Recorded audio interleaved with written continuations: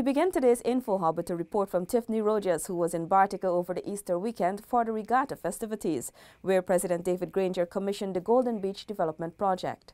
Mayor Gifford Marshall said the project is part of Bartica's Green Town initiative. All the lights are powered by PV panels, and of course the entire design and the architectural work incorporates our green policies and where we're going in the future. So this serves as a model not only for other towns, but for other parts within this township of Bartica. The project costs some $40 million and includes a boardwalk with stalls and seating overlooking the Golden Avenue Beach, which is located at 3rd Avenue, Bartica. President David Granger commended the township for their clean and green initiative at the opening of the Regatta Powerboat events on Sunday. Mayor Marshall and his deputy Kamal set out to make Bartica a clean, green and safe town, and they are well on the way to achieving that objective.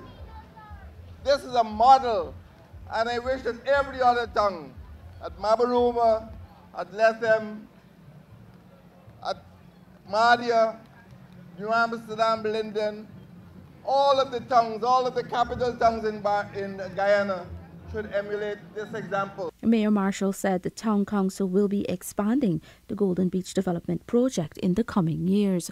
For Info Hub, Tiffany Rogers.